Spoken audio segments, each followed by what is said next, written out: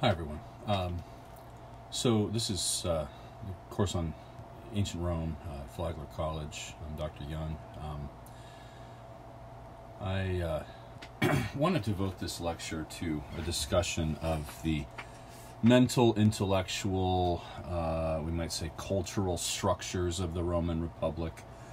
If you want to understand Rome, you have to have some comprehension of the concepts that we're going to talk about today. I mean, Rome is not just about political structures, okay? It's really about a mindset, and if you fail to understand that mindset, you're going to go wrong in interpreting primary sources and making sense of Roman history. And so that's what this lecture is devoted to. Each of these concepts we could spend a lot of time on. I will try to keep this as simple as I can. There is a good discussion of all of these things in the Thomas Africa textbook, which is one of the reasons actually why I like this textbook. It really delves into detail on these things, which I think are tremendously important. And so, you know, I want you to keep these things in mind.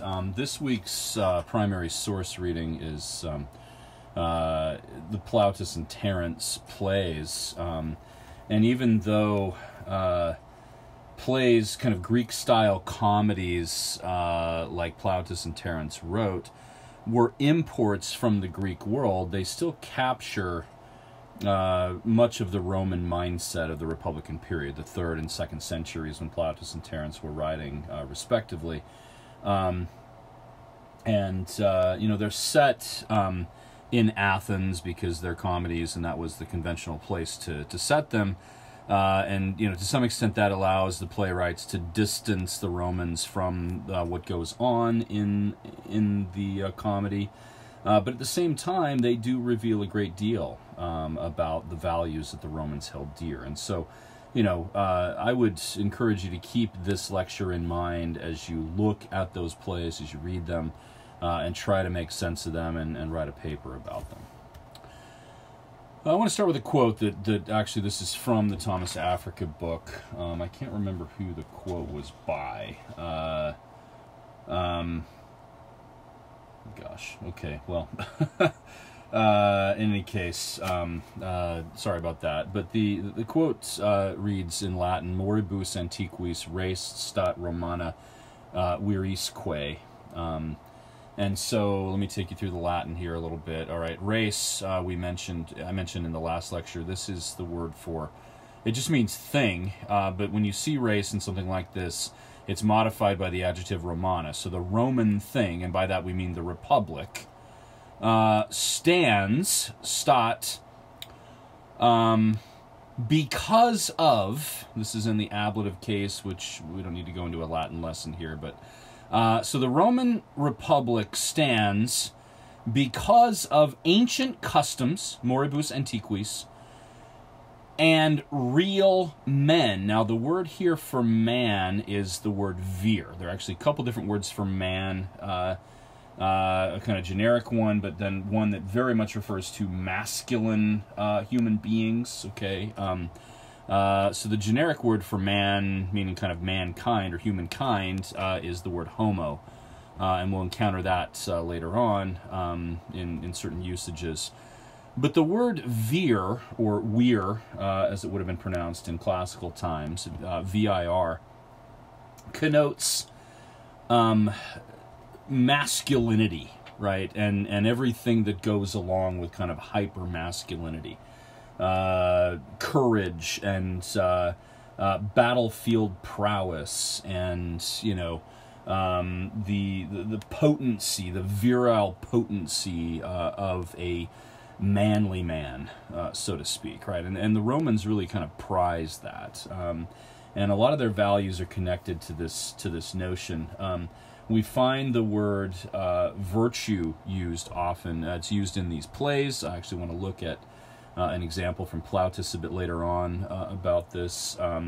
The word virtue has changed significantly in meaning over time.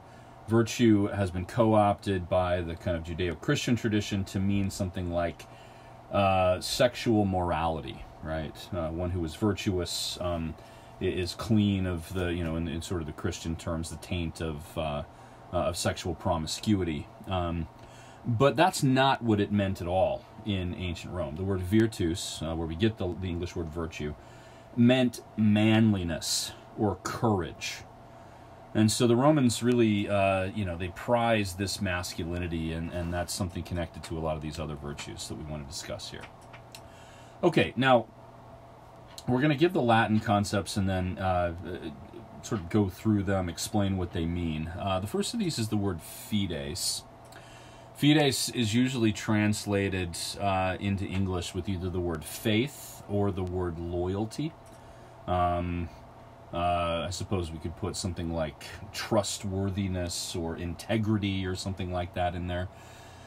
Faith, or fides in this case, is not faith as in a religious sense. That's actually the next one, which is pietas, so I'll come to that in a moment. Fides meant more like loyalty. One's integrity with relative to one's commitment to greater things, to one's family, to one's society, to the government, or the Roman word patria, the fatherland, right? One expressed fides, or loyalty, to the patria.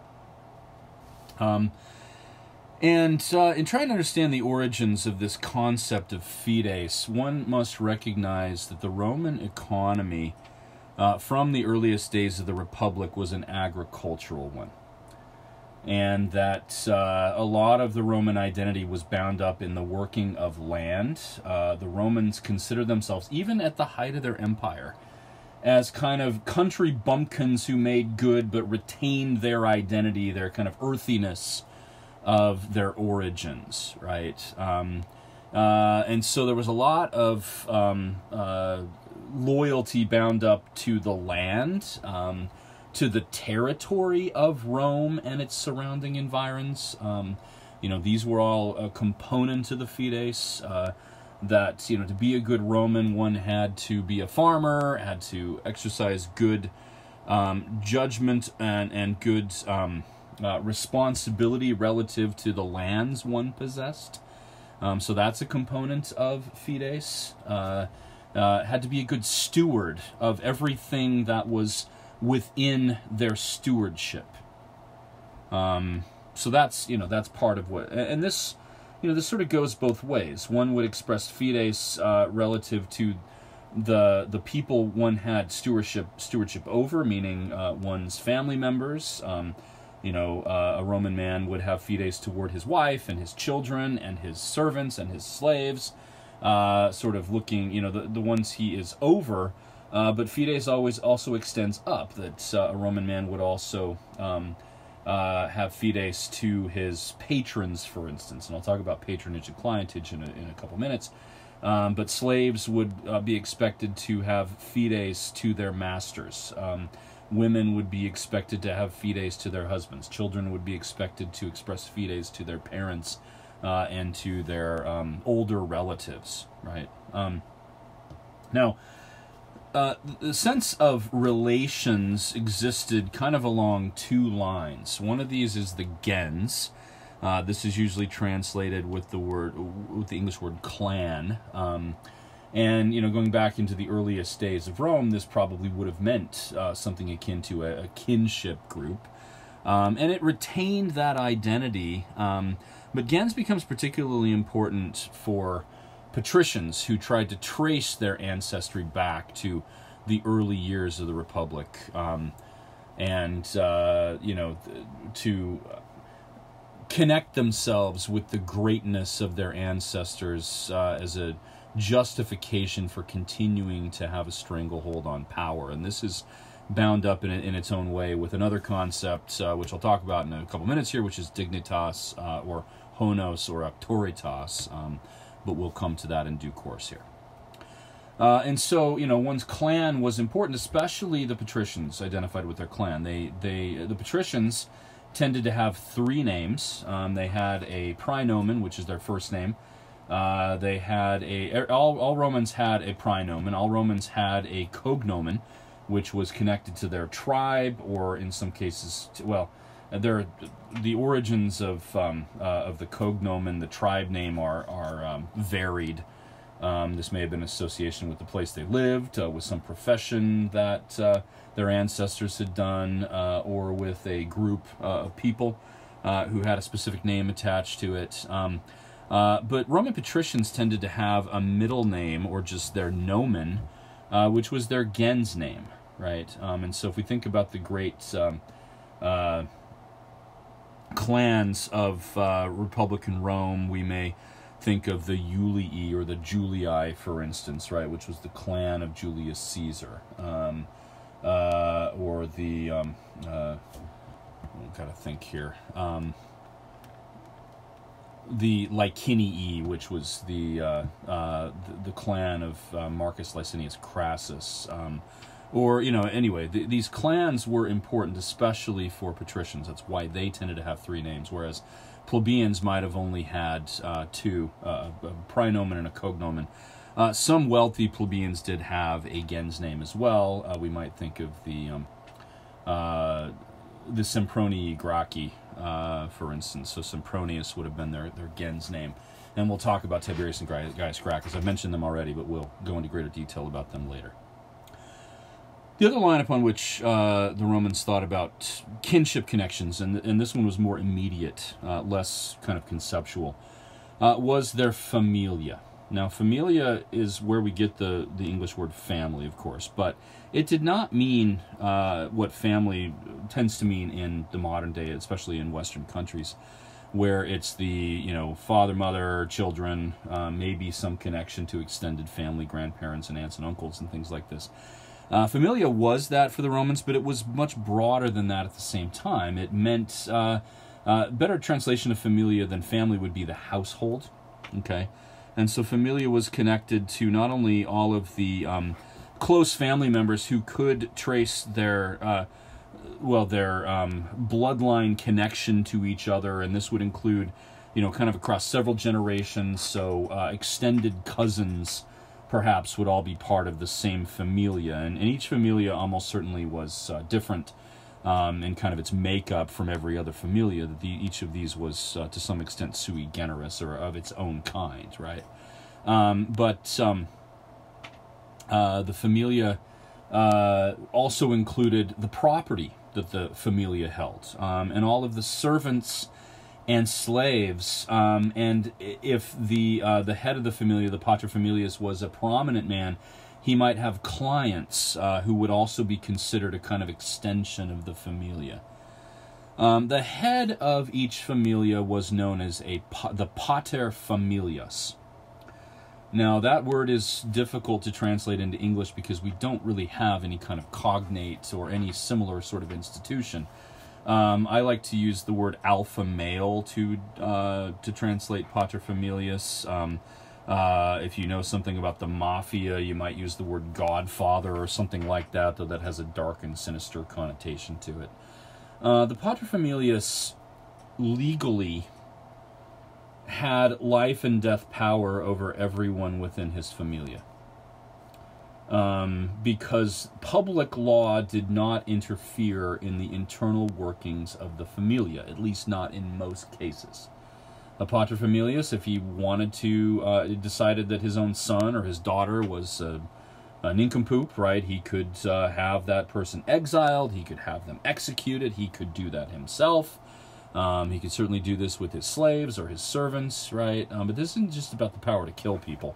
That's in extraordinary cases. The paterfamilias was also responsible for ensuring the marriages, for instance, of all of not only his children, but the young men and young women within his familia. He was to be an effective steward over all of this. And determining who became the paterfamilias was not just a matter of, finding the oldest male member of the family. Each paterfamilias would be responsible for determining an heir, and to do this he would, settle upon the one he thought would be the most capable, right? And so, to cite a famous example, Julius Caesar more or less designated his nephew and adopted son. He adopted him to kind of make the relationship stronger, even though they already had a blood relationship. But, you know, his adopted son / nephew was Octavian, who later became Augustus Caesar. That's a good example of the paterfamilias settling upon an heir and kind of determining who that would be, and declaring to everyone that was going to be the case. The Romans also had this system of patronage and clientage, and this was as strong and as secure and as important for those who were part of it as the system of the familia was, or certainly more than the gens, definitely.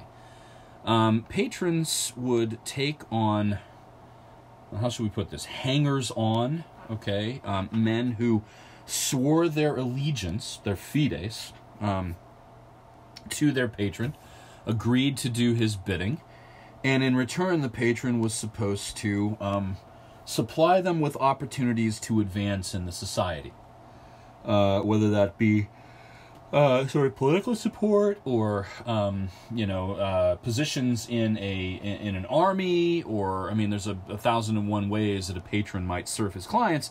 The clients were then to do the bidding of the patron, to form voting blocks to support the wishes of the patron in something like the Comitia Centuriata, or in the Senate, or, in any of these, even in the Concilium Plebis, perhaps, because some plebeians were taken on as clients by patricians.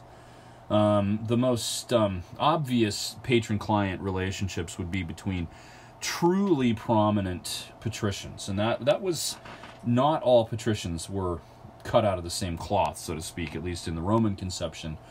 There were some who were especially prestigious and especially honorable.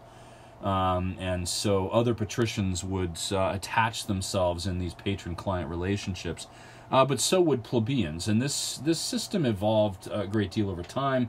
By the late Republic, we have whole armies sworn to a patron commander, where effectively hundreds or even thousands of men become the clients of a single individual, though most of those clients would be, on their own terms, men of relatively low status, plebeians without a lot of clout. To get when put together, if you have an entire army doing the will of the patron, well, that patron wields a great deal of power, right?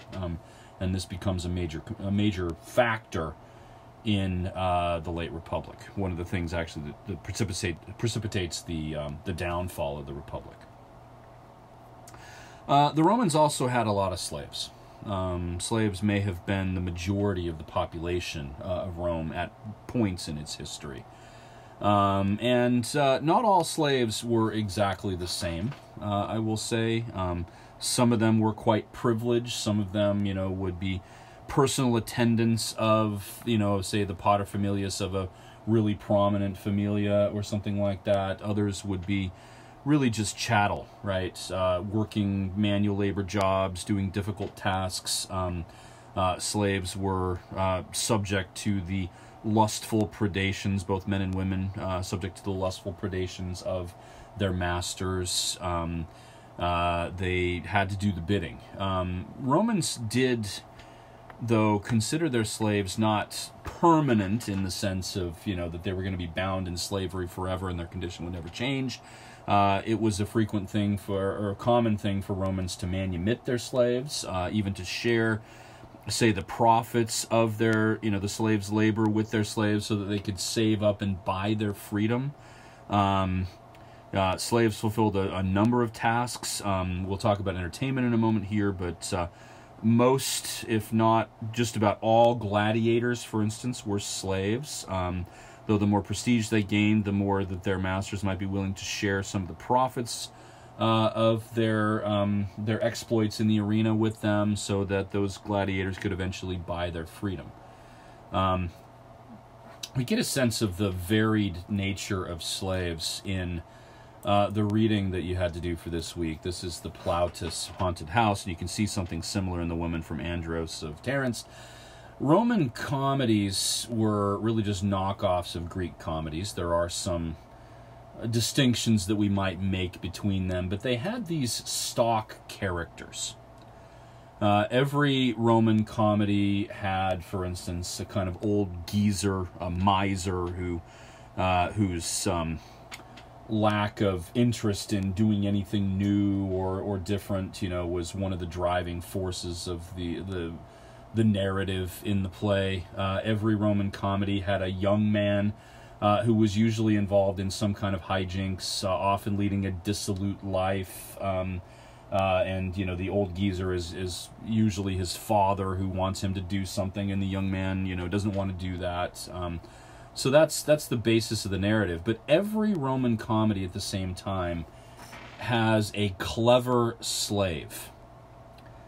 And if, we're talking about the main character of these comedies, it's the slave in almost every case. There's also some, young ingenue woman who is kind of the love interest of the young nobleman. And so, these stock characters reinforced these values that we're talking about, especially the value of fides. In the opening scene here, we have this interaction, and this is in the haunted house, right? We have this interaction between two slaves. One of them is named Grumio, and he is identified as a country slave, meaning he works on the farm of their master, Theopropertes. And he comes into town to the urban house of Theopropertes, and he comes across Tranio, who is as it says here, a city slave of Theopropertes. Now notice that all of these names are Greek. Again, this gives the Romans the ability to kind of distance themselves from this action, that they're just imitating the Greeks, but, the Roman values still come through quite a bit, okay? Tranio is the clever slave. He's the one whose hijinks, whose kind of plots and plans and ambitions are driving the course of the play, okay? And Grumio encounters him, and he says, it's your fault that all of this bad stuff is happening to our master, right? So, let's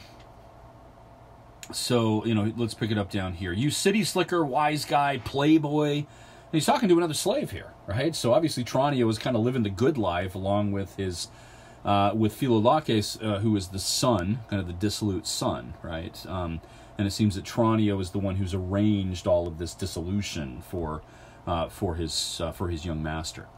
So you city slicker, wise guy, playboy, so you throw the farm up against me? And Tranio is saying here, you're a country bumpkin, you don't know anything, go back to the farm, right?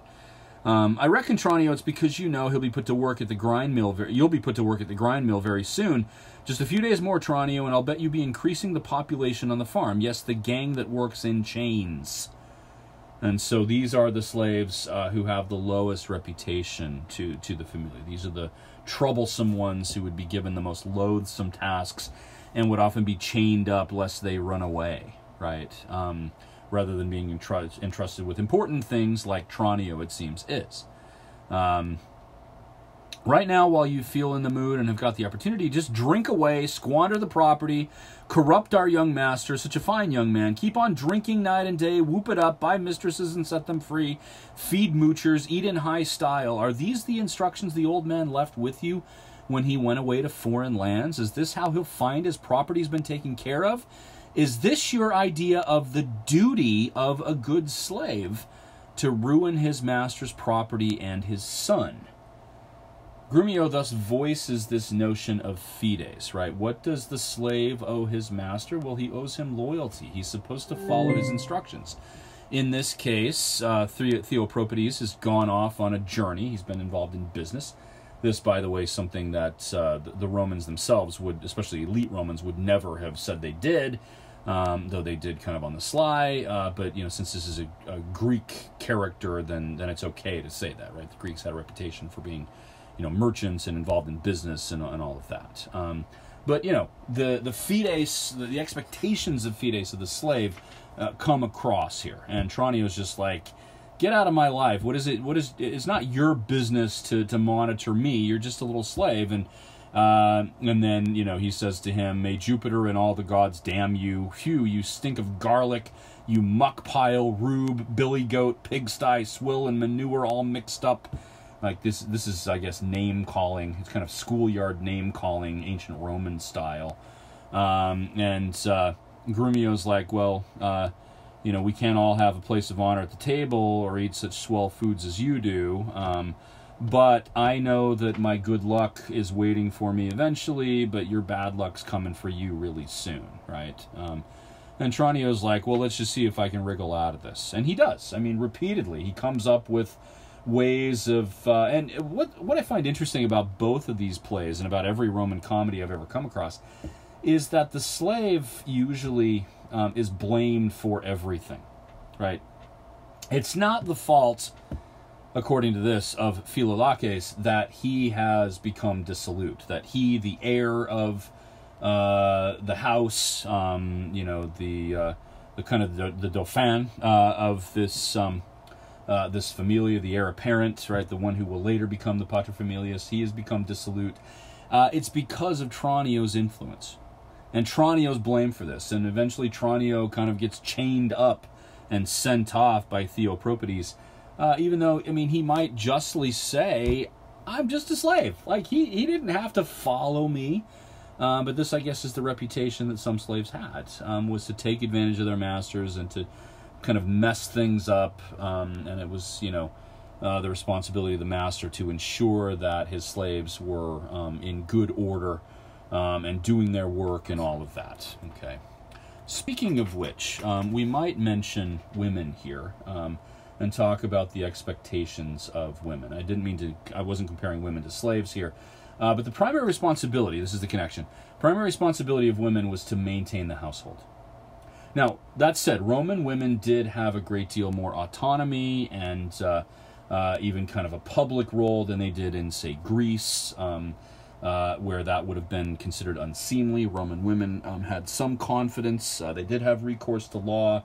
And in the private sphere, many Roman women, it's fairly obvious, and there's good evidence for this, exerted a real hold on their husbands, and by that means they dictated sort of public affairs. And so we can never discount this. We can't do it in Greece either. But it's especially notable for the Romans. For this reason, the Greeks thought the Romans, were immoral people because their women were just too free. And the Greeks put a lot of stock in kind of the position that women held in society as an indicator of the ethics of that society. So they found the Romans to be rather scandalous in their behavior. But the woman was expected to bear children, first of all. This is an agricultural society. Infant mortality was fairly high. They need laborers. They need, young people to take on some of the more important tasks as the previous generation, the parents and the grandparents, get older and are less able to do these things. And so a good Roman woman, a good Roman matron would have given birth to many children, would have been an effective steward of her household, would have been involved in essential household tasks like spinning and weaving, making clothes, which was more labor-intensive than any other thing, but also caring for children and making sure that the slaves and the servants were doing what they needed to do and not taking advantage of their masters like Tranio does, it seems, in the haunted house, or Davus does in The Woman from Andros. Okay. Now, noble women did have... there's some other things that we might say about noble women, but let's wait until we talk about dignitas for that. Roman entertainments reinforced this value, and especially kind of the Romans considered themselves rather simple, rustic people who enjoyed earthy things. And forms of entertainment the Romans preferred were quite earthy. Chariot racing was easily the most popular pastime, and the Romans enjoyed it when the chariots crashed. They had a word for it. I forget the Latin, but the word for a crash in a chariot race was a shipwreck, right? I don't know why they employed that metaphor there, but they liked that. They liked blood sport. They, for a couple of centuries, the 3rd and 2nd centuries when Plautus and Terence were writing, Greek-style comedies were somewhat popular among the nobility, among the patricians, but they fell out of favor quickly, and the Romans liked much more lowbrow stuff, things like pantomime and even scandalous displays like burlesque or striptease or things like this. The Romans really went in for that kind of thing. And they didn't see this as unharmonious with their values, right? Because they are simple, earthy, agrarian people in their minds, even when they reach the heights of their sophistication. That said, Romans also did, especially elite Romans, but a fairly decent proportion of the population had access to some education. Written texts were quite common. Patricians certainly, and maybe even some wealthy plebeians would have had some books, probably written on papyrus, probably in the form of scrolls. The codices would have come later on, meaning the style of books that we have with a spine and bound and things like that. But they had some of these manuals for effective maintenance of farms. These sorts of things were common. The Romans really went in for like self-help stuff, or what we might call pop psychology, right? These are the sorts of things the Romans enjoyed reading and writing, for that matter. Less highbrow stuff, though, with the reign of Augustus, we do see the kind of golden age of Roman culture. That was not what Romans commonly would have gone for in their reading choices.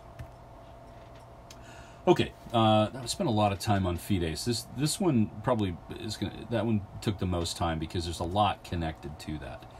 Pietas is a little more simple. This means piety, and it with a connection to religion here for the most part. Okay, and we could go into great detail about this too. I'm going to try to refrain from doing that, though I do find this aspect of Roman culture quite fascinating.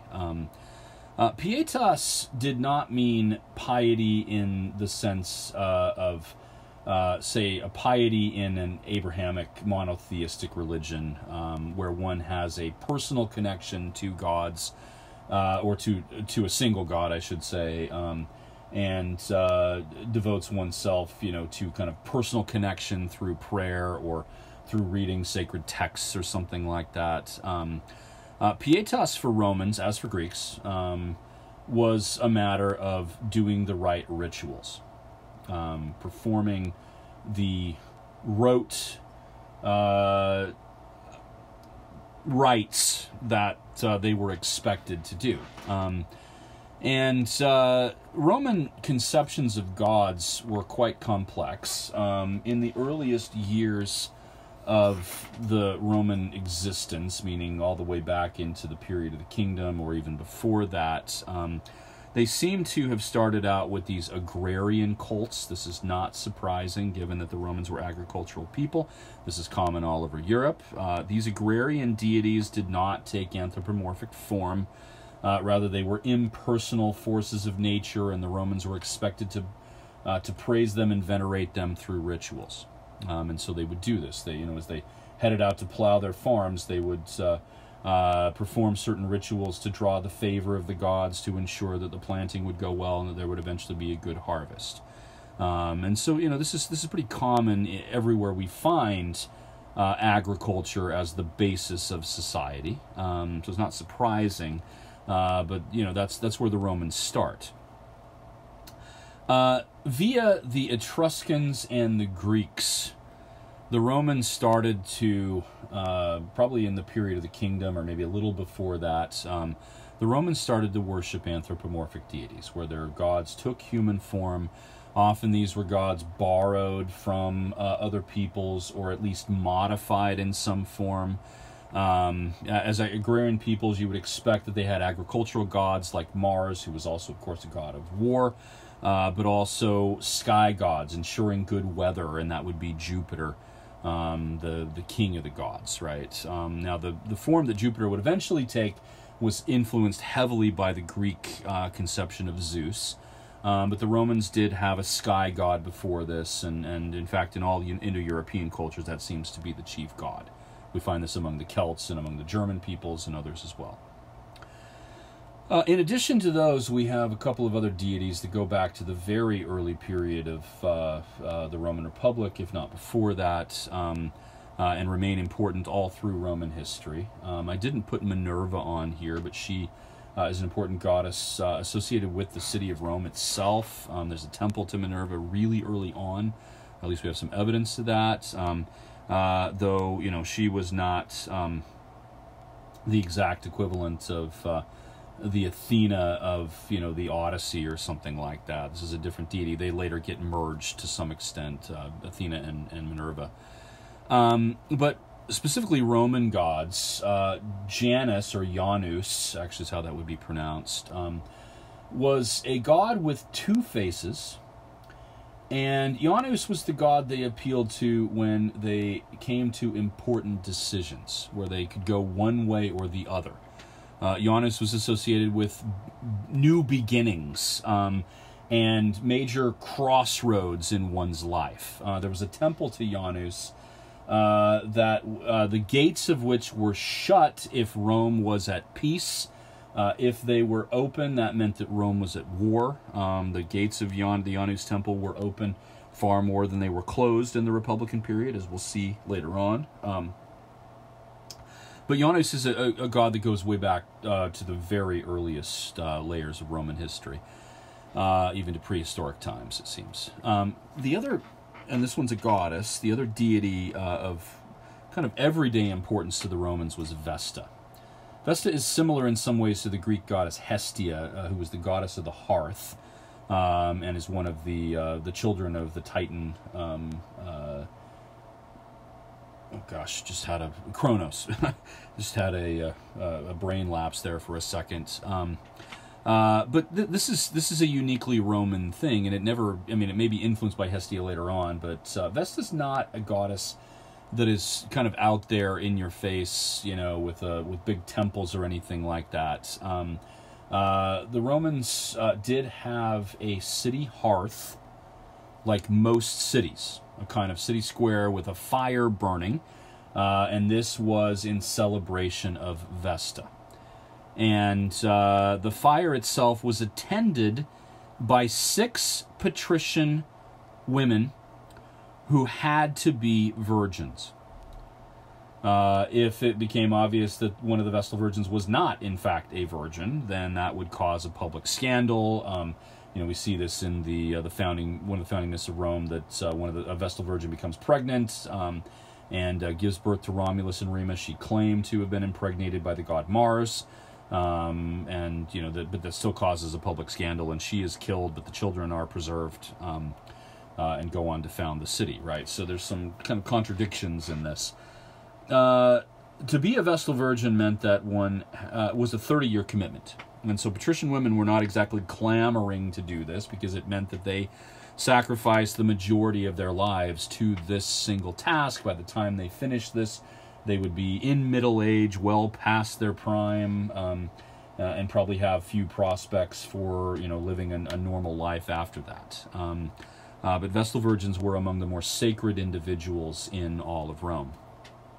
As time went on and Rome became more and more intertwined with other peoples of the Mediterranean, they gradually adopted other cults, the Olympian cults of the Greeks. There was a lot of worship of the god Apollo in Rome, as there was in Greece. Things like the temple at Cumae, the temple of Apollo at Cumae with the Sibyl there. This was a celebrated institution for the Romans, as it was for Greeks in Magna Graecia. The Romans sent people to that temple, and to Delphi, for that matter, to consult with the oracles of Apollo. So Apollo was quite popular, and there were other deities as well that assumed a role. Juno, it seems, was originally an Etruscan deity associated with the city of Veii. And when the Romans defeated Veii in the early 5th century, they sort of stole the goddess Juno, or appealed to her to come and be part of Rome. And according to their understanding, she had done this. She had abandoned the Etruscans there and become a Roman deity. There were also minor deities, and these aren't necessarily named. They're lumped together under these kind of categories. The Lares, as the Romans knew them, were the gods and goddesses of the field and of nature. And the Penates were the gods and goddesses of the household. Each household had its own unique conceptions of these things. Or at least within each gens or something like that. They had their own system of worship, right? So there was a great deal of variety in Rome. It was the responsibility of the pater familias to observe the rituals within the familia, to appeal to the lares and the penates, and to perform other rituals. The Romans believed in ghosts, and there were rituals, sort of kind of like Halloween, where they thought that all of the ghosts of their ancestors were present and possibly meant them harm, and so they would do things to try to mitigate the harm that those ghosts might cause. The supernatural world, or the worlds of the deceased, was present constantly in the Roman imagination. There were also priests in various priesthoods within Rome, and priestesses for that matter. So each deity had its own temples, staffed by priests and priestesses. There were state religious authorities. The most prominent of these was the Pontifex Maximus, meaning the greatest of all the priests. That's kind of what that means. The Pontifex Maximus was an elected official of the Roman government. This position had a lot of perks with it. The Pontifex Maximus, for instance, got to take up residence in the building known as the Regia, which legendarily and possibly in reality had been the residence of the kings during the time when Rome was part of that larger Etruscan kingdom. So the Pontifex Maximus, sort of filled the role that religiously that the king had done, according to tradition.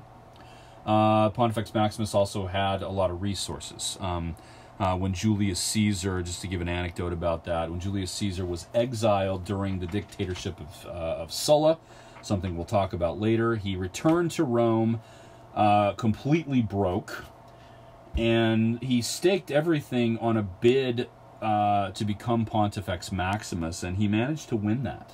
And thus, he became fabulously wealthy by milking the resources of the Pontifex Maximus and of his residence in the Regia.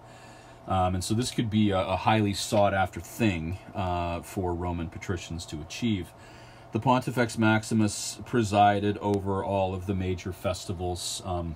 Among the important festivals, maybe the most popular one was known as the Saturnalia, which was, and there were harvest festivals and things like this, but the Saturnalia was associated with the winter solstice. It was in December. It eventually reached a point where there were celebrations for about a week. Some Roman writers in the Republican period talk about people being so excited about the Saturnalia and so focused on that they didn't do any work, right? And so this had a function similar to that of, say, Christmas in the Western tradition, right? Where people get so excited about this, and the Romans gave gifts during Saturnalia. That seems to be the origin for the custom of gift giving at Christmas, because Christmas ends up adopting a lot of the kind of the pagan rituals, specifically the winter solstice or of Saturnalia in that case. There were also rituals for, say, when Rome went to war. There was something called the fetiales that priests would perform, where they sort of shunted off the responsibility of the Romans, that if they were to commit atrocities in the course of the war and defeating their foes, that it wasn't their fault. It was sort of like winning the favor of the gods to give them sanction to do anything in warfare that they felt was necessary. And so the priest in question, who was performing the fetiales, would take a spear and throw it into the territory of the enemy. That was done, as I said, to win the favor of the gods for whatever the Romans needed to do. The Romans did now a couple other things here. I mentioned the term Flamen Dialis. This was the chief priest of the cult of Jupiter, and I only mention this because it's just so strange. The Flamen Dialis was considered, his person was considered completely sacred, and there were lots and lots of prescriptions on the things that the Flamen Dialis could do. He was forbidden, for instance, to, among other things, ride a horse, to eat or even touch raw meat. The Flamen Dialis could not, I'm trying to think, his fingernails and his hair clippings and things like this were were collected carefully. Yes, I should say, lest a part of his body be used to curse him. The Flamen Dialis could not move in certain parts of the city. He was severely limited in what he could do. This was not a position that Romans wanted, because it meant that, their ambitions were completely eradicated by the demands of this office, right? There are even instances where Roman patricians would try to arrange to get one of their enemies appointed as the Flamen Dialis, which would completely nullify them in the political sphere. The Romans did practice auguries, and public ones at that. They had the equivalent. Well, they had horospices, the ones who examined the livers of sacrificed animals. They had fulgurators, the ones who analyzed lightning strikes. They had augurs who would observe the flights of birds, kind of in the Greek tradition or the Greek custom. So they had a variety of these, all to determine whether the decisions of the politicians were valid, whether they were backed by the gods, or whether there were ill omens. The most prestigious of the augurs were the Etruscan horospices, because the custom of observing the striations on the livers came from the Etruscans, and so the Romans, if they had some especially dicey situation that they wanted to know the will of the gods, they would seek after an Etruscan horospes to perform that augury. The Romans, this is probably part of their very early past. They did at times practice human sacrifice. Not so much as some of the surrounding peoples. The Romans write with horror about the Carthaginian practice of human sacrifice, where elite Carthaginian families were even expected to give up some of their children to be sacrificed to the gods. And there was a major scandal during the Second Punic War, apparently, where some of the Carthaginian elite families were substituting slave children for their own children when the quotas came out for the children who had to be sacrificed. And by this we mean burned alive. I mean, it's really kind of terrible. Not kind of terrible, it's awful to even contemplate. The Romans didn't quite go that far. There are two sort of concepts here, or practices that we might mention. So if the Romans were faced with a difficult situation where they just needed the favor of the gods, they would do the ultimate, which was to perform a human sacrifice. This was known in Latin as devotio, and that's where we get the word devotion. So remember that next time you use that, if you ever use that word, this is where it comes from. To devote something was to sacrifice it, to kill it, to render it not alive. And this could be a war captive. It was common for the Romans, for instance, to sacrifice usually only a few individuals, but Greeks and Gauls and other people they had captured in wars. But there were instances where commanders of legions would devote themselves. That is, they would plunge headlong into the enemy with the expectation of being killed after appealing to the gods for favor in winning a victory. Right? And sometimes this seemed to have worked to inspire the Roman troops. In other cases, it seems to have backfired on them. There are instances where the Romans devoted enemies, and by that we mean, in the case of Carthage and a few others, entire cities to the gods, and there were rituals that would be part of this as well. Okay, so when Carthage was destroyed during the Third Punic War, the Romans, prayed to the gods to accept the sacrifice, and then they proceeded to devote Carthage. And by that we mean kill all of the adult men and sell all of the women and children and elderly people into slavery, and thus commit what we would call genocide. Right? That was seen as an act of piety by the Romans. So now that we're all disgusted with this, quite understandably, Let's move on to others. The thing I want you to remember about pietas is this is mostly about rituals and festivals and things like this. And there were key individuals within each familia, the paterfamilias, within Roman society in general, people like the Pontifex Maximus and the Flamen Dialis, who would perform these rituals, and they wanted to make sure that these were done properly. That was the main part of their responsibility. We might mention the word gravitas here, and I want to just talk about this very briefly. Gravitas was a virtue, I should say a value, that was ascribed mostly to patricians, especially to august members of the Senate whose opinions were highly respected. It means something like seriousness. One who had gravitas would be highly respected and relied upon for their ability to make decisions, because it was, they had a reputation for studying things out well and being effective at determining the right course of action. Okay, and so this is an important value.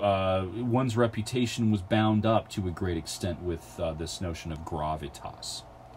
And the most respected individuals in Rome had a lot of this. They were acknowledged for being paragons of gravitas. This is closely linked to what I think is the most important of all the Roman values, the one that animated them, at least in terms of kind of political ambitions and their public behavior and stuff like this, animated them more than any other. And the Romans use various words for this. We find these used almost interchangeably. They don't really have a lot of... because this idea was so powerful, they had a lot of words for it, right? Consider the number of words that, Americans have for freedom or something like that, right? That these are all used more or less interchangeably, whether we want to talk about freedom or liberty or... anyway, I can't think off the top of my head what some other synonyms are, but they all mean essentially the same thing. Well, dignitas, auctoritas, honos, and others were used. We're going to translate all of these with the word honor, though we might also use the word reputation. One who had dignitas, or auctoritas, or honos, was a man of good reputation. And this was especially the case for patricians. Patricians lived and died and breathed the currency of honor. That's what they sought after. And we've talked a great deal about this already in discussion of the rape of Lucretia and some other things, so I don't want to belabor the point, but let me just go through a few portions of this and talk about it a little bit. I also want to look at part of the text of Plautus again, just briefly in association with this. The place we see honor to its greatest extent is in the kind of the high positions in government. Remember that the system of magistrates was known as the cursus honorum. That's the word honos there in the genitive plural. It was an honor to be elected to a high office. It was even more honorable to do something great while in that high office. Cicero, for instance, during his term as consul in the year 63 BCE, was faced with a situation in Rome where one of his rival patricians, a guy named Catiline, was starting a rebellion against the city, planning to overthrow it and install himself as dictator, as Sulla had done a generation before him. Cicero saw this as a great opportunity to win himself greater honor, right? And he talks about that at some length. He talks about the honor that he thought he deserved for thwarting this plot to overthrow the Republic. And he was not shameful at all about discussing that and actively seeking after it, right? So the Romans, when their Christmas wish list or their Saturnalia wish list would have been a whole bunch of things associated with honor, things that would win them greater honor, opportunities to do great deeds. But honor was something that passed from generation to generation. In the Senate, the most prominent members, the ones who were respected, the ones who would be appointed as the princeps senatus, meaning the kind of the spokesperson or the one who determined the agenda and led the discussion within the Senate. This would be the one who had the most honor, or the most dignitas. And not all senators were the same. And I mentioned this already, but some senators, the ones who had the most honor, were the most respected, and their voices were heard. This is one thing that Cicero ran up against in the whole Catilinarian conspiracy that I discussed a couple minutes ago. Catiline came from an older, more established family. Cicero was a novus homo, meaning a newly minted patrician, and he ran into that obstacle. Even though the evidence was obvious that Catiline was up to no good, Cicero still faced opposition in the Senate, that they didn't want to get rid of Catiline. They didn't want to speak out against him because his family was old and established and wealthy, and they'd been around for generations, and you simply couldn't replace that kind of honor, especially if your ancestors had done great things. Honor came by gaining wealth. It came by doing service. The Romans embraced the Hellenistic philosophy of Stoicism above all other things, above all other philosophies. The sense that the universe was governed by great forces of gravity and import, and that one had to find one's place within that order of the universe or experience unpleasant things. For the Romans, one of those kind of secure foundations of the world was the Republic. And so Stoic Romans, would sacrifice everything in the service of the Republic. This is another thing that Cicero comments on a lot, and we will read some Cicero about Stoicism later in the term. Newly minted patricians were known by the appellation novus homo. Here we have the plural of that, novi homines, you can see right here, okay. New man is what that means. A novus homo is a new man, meaning a new patrician. Novi homines were not as respected. They were expected to prove themselves in some way. They were expected to give pride of place to the more honorable patricians within the Senate or within other patrician circles. There are several examples of novi homines who accomplished great things, among them Marius and Cicero, and also Cato the Elder. But they faced headwinds in doing that, right? And had to probably do twice as much work to win this, to win even a fraction of the honor that those who had been around for a long time and who came from established families had to do. The Romans put a lot of stock in their ancestors. You can see from the sculpture here on the slide, this is a fairly common thing, that Romans would create busts of their ancestors and have these around. Here we have a Roman patrician holding the busts of his ancestors, and all in celebration of their accomplishments. And the Romans had rituals to venerate the ancestors. They appealed to them. Like I said, the supernatural world, the world of the deceased, was constantly present in their lives. At least that's how they imagined it. And they were expected to carry on the traditions of their ancestors. A great deal of pressure was placed on them, and a lot of the dignitas, or the honos, the honor, was bound up with this legacy of the ancestors.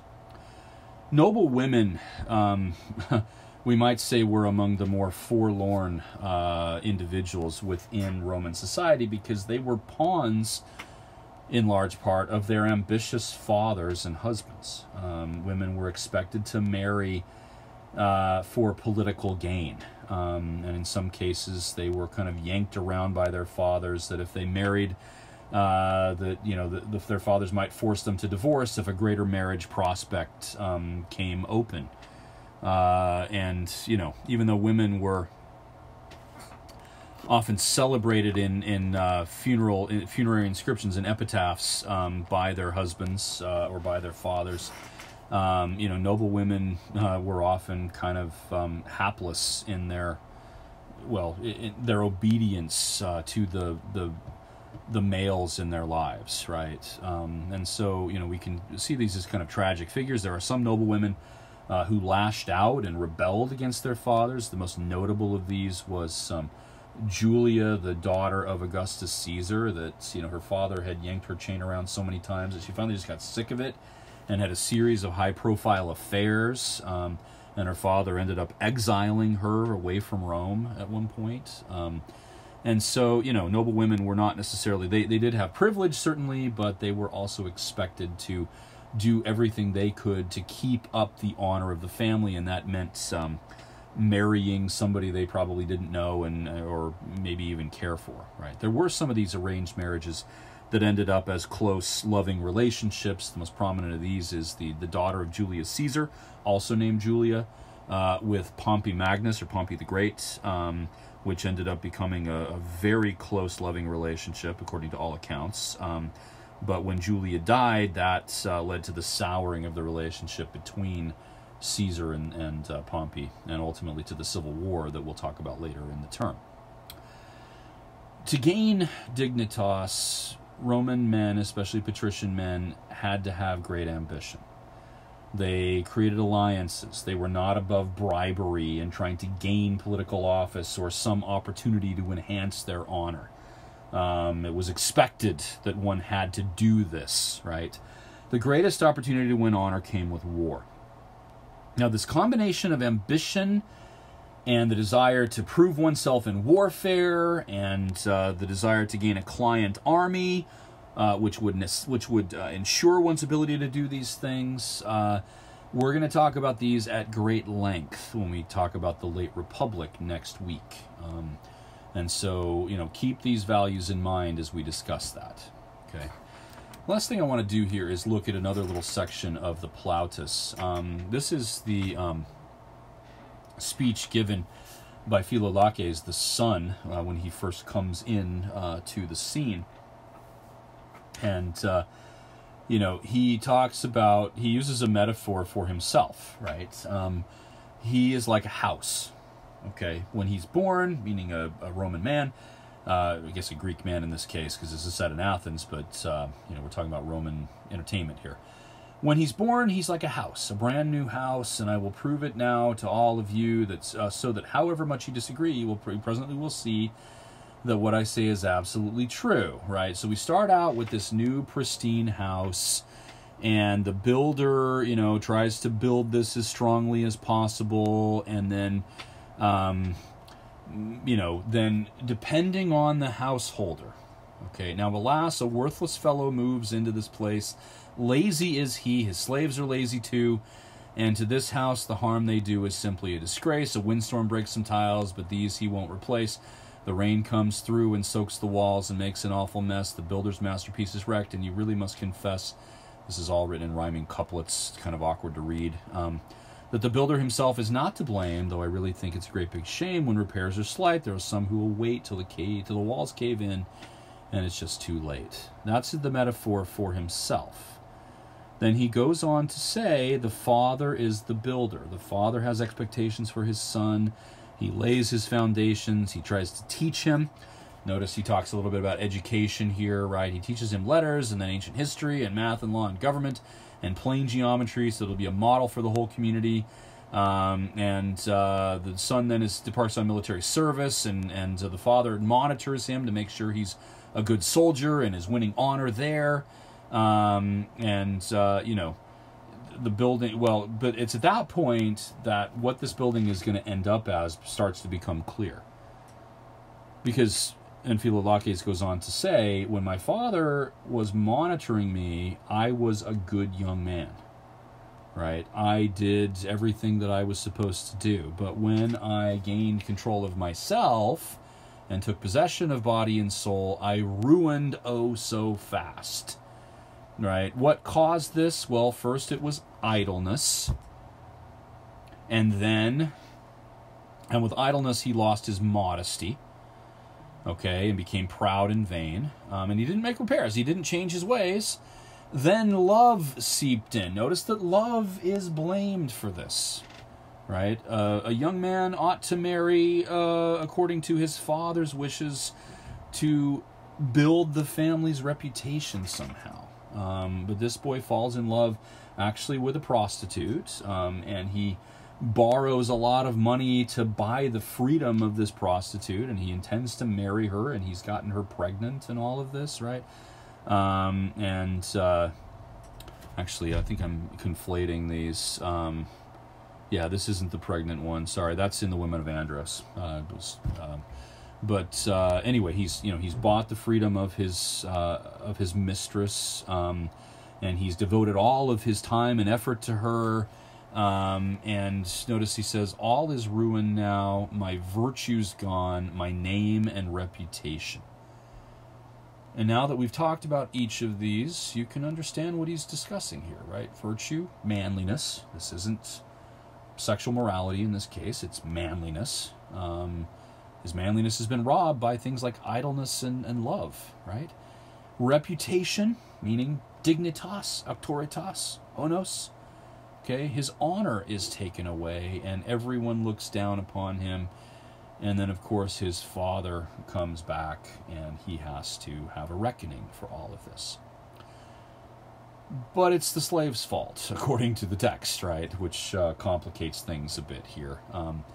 Anyway, as you try to interpret this, please keep in mind all of these Roman values that we've discussed. I know this has gone on a bit long. My apologies for that, but there really is not a slide that we will see all semester that is more important, I think, than this one. If you understand these things, you will be able to make sense of Romans pretty well. Okay? All right, so we will move on next time and start to talk about Roman conquest of other territories in the Mediterranean,